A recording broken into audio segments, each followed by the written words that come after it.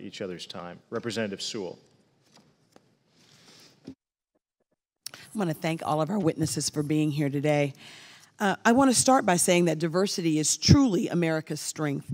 It is something that we should take seriously and not politicize or weaponize. Second, our service academies teach students how to think, not what to think.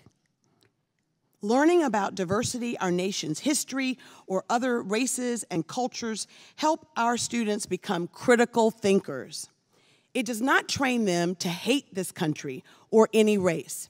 To assume our students cannot handle this information is truly an insult to their intelligence and ours.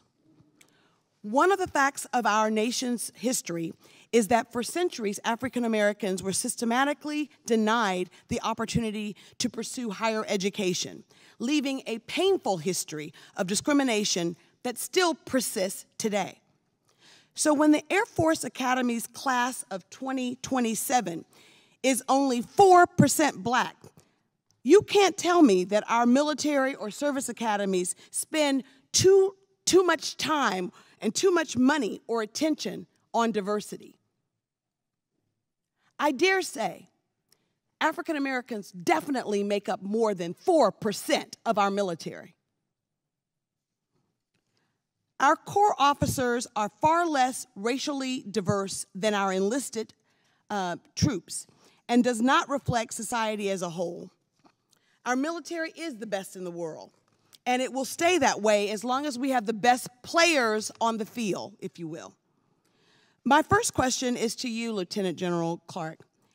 When aspiring for leadership positions, I often tell my interns that, you have to see it to be it, or some people feel that way.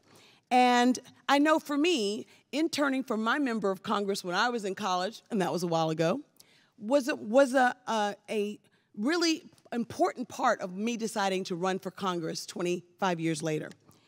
So black students can be told that they have the opportunity to lead, but when they see Secretary Austin, and they see you, and they see so many others, often that proves that they indeed can do it. So from your personal experience, can you speak to why representation in Officer Corps is so important for the students that you recruit? Thank you, ma'am. I believe it's important because, first of what you said, we want people of whatever demographic they're from, whatever background they're from, to know that they can succeed in our organization, that those opportunities are there. But also, when they're leading our broader Air Force and our Space Force, they are going to lead a force made up of Americans. And those airmen and guardians that they're going to lead need to know that they're not only represented amongst their own force, but they're also represented amongst their leadership. And that helps the leadership as well as the force that they're leading to connect so that we can all drive towards the common goals. And I think it's vitally important that we have a good balance of diversity. Thank you, ma'am. I'm proud that my district is home to Marion Military Institute, one of the 4 military junior colleges. Impressively, MMI has had 456 service academy appointments in 5 years. We're very proud that Marion Military Institute, not only in the district, but in the rural part of my district. Can each of you speak to the important role that the military junior academies and preparatory schools have in building a pool of diverse, qualified candidates for these academies? And I'll start with you. Doesn't matter. Thank you for that question, ma'am. We have, at the Naval Academy, we have affiliated with 17 different private schools around the country that we call our foundation schools.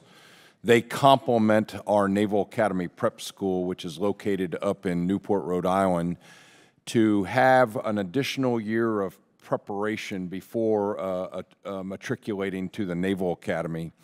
Some of those 17 schools are the junior military academies that you described. Are they important in terms of creating a pool of diverse candidates for your academy? They're very, very important. They have geographic diversity. They're spread all around the country. So their populations that may come from their local area that learned about the military because they were in proximity to that school. So they're value added in helping us recruit and build an applicant pool. Gentlewoman's time has expired. Thank you, Admiral. Representative Moylan.